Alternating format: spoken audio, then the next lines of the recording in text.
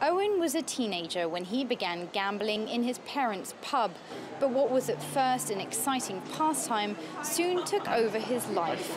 He eventually lost his home, job and life's earnings, ending up homeless.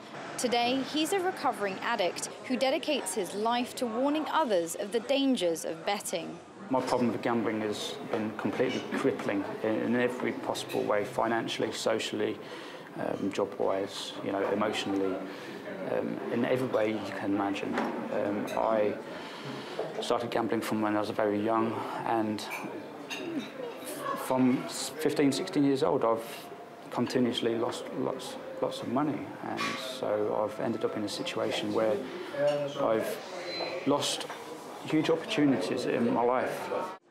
A new report by the European School Survey Project on alcohol and other drugs suggests that online gambling among teenage boys has become a public health concern. 1 in 8 students aged 15 and 16 now gamble frequently, despite laws against it. 23% of teenage boys across all of the 35 European countries said they've gambled online in the past year. This figure compares with only 5% of girls.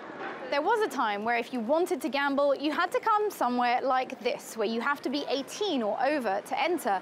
But with changes in technology, gambling companies are increasingly going online, and some of their advertising is drawing on children's themes, films like Ice Age or The Wizard of Oz.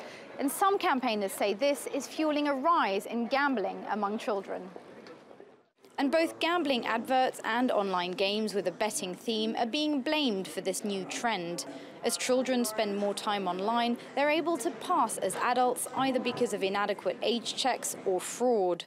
The European Gambling and Betting Association says it works with parents and educators to prevent underage gambling. Owen says gambling is still seen as exciting and fun. He wants more done to highlight the dangers he suffered firsthand. Myriam Francois, TRT World, London.